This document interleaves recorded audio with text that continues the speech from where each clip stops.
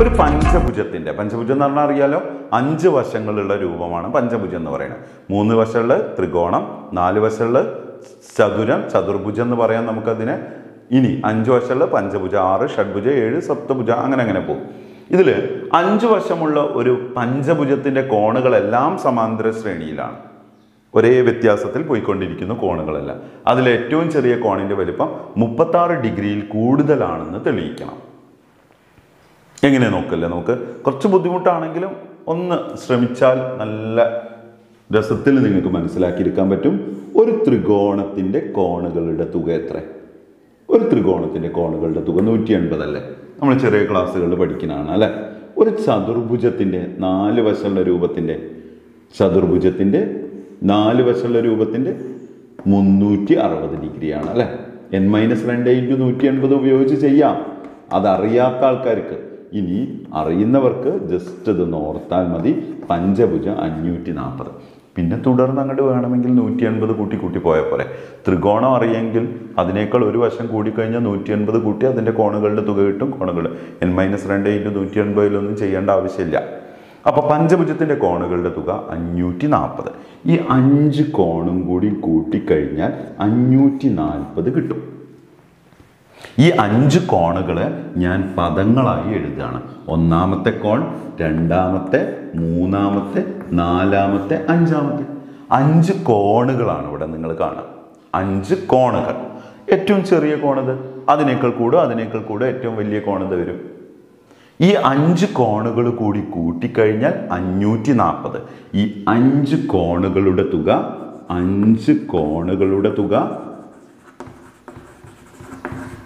540 അല്ലേ കുട്ടികളെ? 540. 5 കോണുകളുടെ തുക 540. ഇതിൽ നിന്ന് നിങ്ങൾക്ക് എന്തെങ്കിലും ഓർമ്മയിലേക്ക് വരുന്നുണ്ടോ? 5 കോണുകളുടെ തുക അല്ലെങ്കിൽ 5 പദങ്ങളുടെ തുക 540 ആണെങ്കിൽ മധ്യപദം നമുക്ക് കണ്ടുപിടിക്കാം. അത് ഓർമ്മയിലേക്ക് വരണം.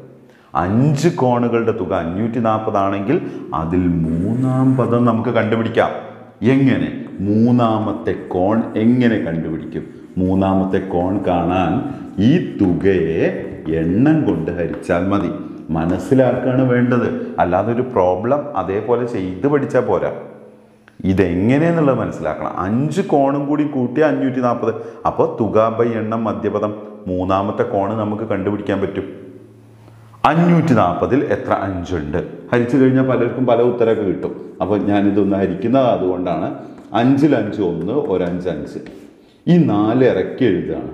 ഇവിടെ നിന്ന് ഇറക്കി എഴുതുന്ന സംഖ്യയിൽ ഈ സംഖ്യ ഇല്ലെങ്കിൽ 0 ഇടണം. പല കുട്ടികളും അത് ഇടാറില്ല, അതുകൊണ്ടാണ് ഞാൻ ഹരിച്ചത്. ഈ 0 ഇനി ഇറക്കി എഴുതി. 40-ൽ 5 8, 108. അല്ലാതെ ഞാനൊന്ന് പറയട്ടെ. 5-ൽ 5 1, 4-ൽ 5 ഇല്ല 0, 40-ൽ 5 8. അങ്ങനെ എഴുതിയാലും മതി. 3-ാമത്തെ കോണ് 108. എങ്ങനെയെന്ന് മനസ്സിലായില്ലേ? ത്രികോണത്തിൻ്റെ കോണുകളുടെ തുക 180, ചതുർഭുജം 360, പഞ്ചഭുജം 540. 5 കോണുകൾ എന്ന് പറഞ്ഞാൽ 540. 540 കോണുകളുടെ തുക വരുന്നത്. 5 കോൺ എന്ന് പറയും 540. ആ 540-നെ 1 2 3 4 5 കൊണ്ട് ഹരിച്ചു. 5 കൊണ്ട് ഹരിച്ചു. തുകയെ എണ്ണം കൊണ്ട് ഹരിച്ച നടുക്കിലുള്ള പദം മധ്യപദം. നോക്കൂ, ഇങ്ങോട്ട് 2 ഇങ്ങോട്ട് 2 പോയിക്കോട്ടെ. നടുവിൽ 108. മനസ്സിലാവുന്നുണ്ടോ? ഇനി അപ്പം 3-ാമത്തെ കോണ് 108. ഇനി നമ്മളോട് ചോദിക്കുന്നത് അതിൽ ഏറ്റവും ചെറിയ കോണിൻ്റെ വലിപ്പം 36 ഡിഗ്രിയിൽ കൂടാൻ പാടില്ല എന്നാണ് പറയുന്നത്. ഞാൻ ഏറ്റവും ചെറിയ കോണിന് 36 ഡിഗ്രി എന്ന് കൊടുത്തു നോക്കട്ടെ, എന്നാൽ എന്താ പ്രശ്നം എന്ന് അറിയാലോ. ഏറ്റവും ചെറിയ കോൺ എന്ന് പറയുന്നത് 36 ഡിഗ്രിയിൽ കൂടുതലായിരിക്കണം. എന്താ 36 കൊടുത്താൽ എന്താ പ്രശ്നം എന്നൊന്ന് ആദ്യം നോക്കാം നമുക്ക്. ഇവിടെ ഇപ്പോൾ 1-ാമത്തെ കോണും 3-ാമത്തെ കോണും അറിയൂലേ? അതുകൊണ്ട് നിങ്ങൾക്ക് പൊതുവ്യത്യാസം കണ്ടുപിടിക്കാം. എങ്ങനെ പൊതുവ്യത്യാസം കാണാം? 1-ാമത്തെ കോണ് 36, 3-ാമത്തെ കോണ് 108. പദവ്യത്യാസം ബൈ സ്ഥാനവ്യത്യാസം ഉപയോഗിച്ച് പൊതുവ്യത്യാസം കാണാം. എങ്ങനെ? 108 കുറയ്ക്കണം 36 ബൈ പദവ്യത്യാസം ചെയ്തു. ഇനി സ്ഥാനവ്യത്യാസം. ഇത് 1-ാമത്തെ, ഇത് 2-ാമത്തെ, ഇത് 3-ാമത്തെ, ഇത് 4, ഇത് 5. പദവ്യത്യാസം എത്ര? 3 - 1. 3-ാമത്തെ സംഖ്യയിൽ നിന്ന് 1-ാമത്തെ സംഖ്യ കുറയ്ക്കാം. 108-ൽ നിന്ന് 36 കുറച്ച് കഴിഞ്ഞാൽ 8-ൽ നിന്ന് 6 പോയ 2, 10-ൽ നിന്ന് 3 പോയ 7. 72/3 നിന്ന് 1 പോയാൽ 2. അപ്പോൾ 72/2 36 ഡിഗ്രിയാണ് ഇവിടെ പൊതുവ്യത്യാസമായി കിട്ടിയത്. ഈ 36 ഡിഗ്രി പൊതുവ്യത്യാസം കിട്ടിയതിൽ നിന്ന് ഇനി ഞാൻ എന്ത് ചെയ്യും? ഇത് 36 ആണെങ്കിൽ എന്നേ പറയുന്നുള്ളൂ, ഉറപ്പിക്കുന്നില്ല നമ്മൾ. കാരണം എന്താ, നമ്മളോട് പറയുന്നത് 36 ഡിഗ്രിയിൽ കൂടുതലായിരിക്കണം ഇവിടെ എന്ന് തെളിയിച്ചു കൊടുക്കണം. അപ്പോൾ 36 ആണെങ്കിൽ എന്താണ് പ്രശ്നം നോക്കാൻ പോവുകയാണ് നമ്മൾ. ഇത് 36 ആണെങ്കിൽ പൊതുവ്യത്യാസം 36 ആണ്. അപ്പോൾ അടുത്ത കോണ് 72. 36നോട് 36 കൂട്ടി. അടുത്തത് ഇതെങ്ങനെ കാണാം? 108നോട് 36 കൂട്ടുക. 108നോട് 36 കൂട്ടിക്കഴിഞ്ഞാൽ എത്ര കിട്ടും? 8 6 14, ശിഷ്ടം 1, 3 1 4, 144. ഇനി 144നോട് 36 കൂട്ടിക്കഴിഞ്ഞാൽ അടുത്ത പദം കിട്ടൂലേ? എത്രയാണ് കിട്ടുക? 180. ഇവിടെയാണ് ഇനി ഇതിൻ്റെ പ്രശ്നം കിടക്കണം. എന്താ നോക്കാം നമുക്ക്. നോക്കല്ലേ നമുക്ക്. ഏറ്റവും ചെറിയ കോൺ 36 ഡിഗ്രി ആയി കഴിഞ്ഞാൽ പൊതുവ്യത്യാസം 36 കണ്ടുപിടിച്ച് മനസ്സിലായല്ലോ. 36 കൂട്ടി ഏറ്റവും വലിയ കോൺ 180 ആവും. ഒരു പഞ്ചഭുജം വരയ്ക്കുകയാണ് ഞാൻ റഫായിട്ട്. ഒരു കോൺ 36, ഫസ്റ്റത്തെ കോൺ 36, അടുത്ത 72. പ്രൊട്രാക്ടർ യൂസ് ചെയ്ത് നമുക്ക് വരയ്ക്കാം. അടുത്തത് 108, അടുത്തത് 144, ലാസ്റ്റ് കോൺ 180 ആണ്. 180 എങ്ങനെ വരയ്ക്കുക? ഒരു വര എടുത്തിട്ട് 180 എങ്ങനെ വരയ്ക്കുക? നേരെയല്ലേ പോവുക. അപ്പം നമ്മളിവിടെ പഞ്ചഭുജം വരച്ച് കഴിഞ്ഞാൽ എന്താണ് സംഭവിക്കുക?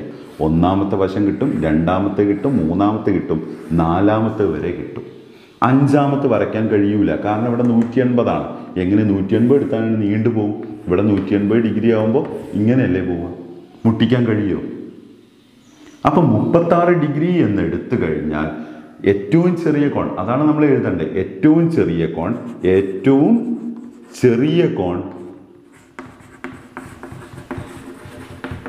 36 ഡിഗ്രി ആയാൽ ഏറ്റവും വലിയ കോൺ